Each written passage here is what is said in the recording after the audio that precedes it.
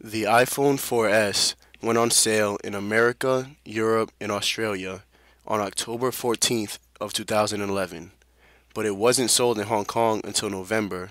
It wasn't sold in China until January.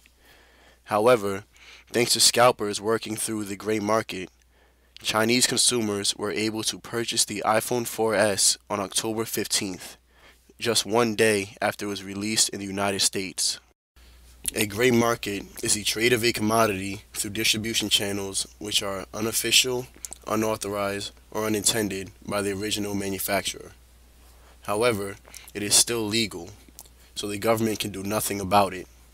The scalpers buy as many iPhones as possible on release days in these countries, then bring them to Hong Kong overnight. Once in Hong Kong, Chinese consumers will purchase these scalped iPhones at extremely high prices, sometimes twice their original price.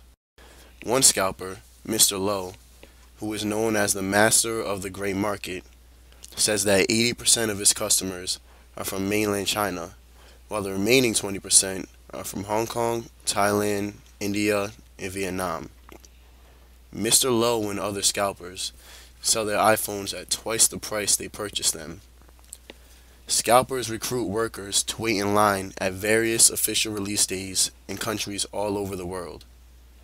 They purchase their products in bulk, then transport them back to Hong Kong to sell. Scalping is a very lucrative business, especially with the product in such high demand as the newest iPhones.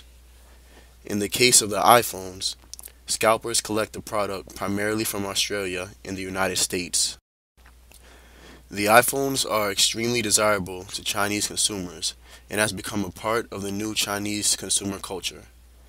As the South China Morning Post reported on July 13th of 2008, when the iPhone was first sold in China, the iPhone clearly is no mere electronic accessory, but a force of 21st century globalized culture.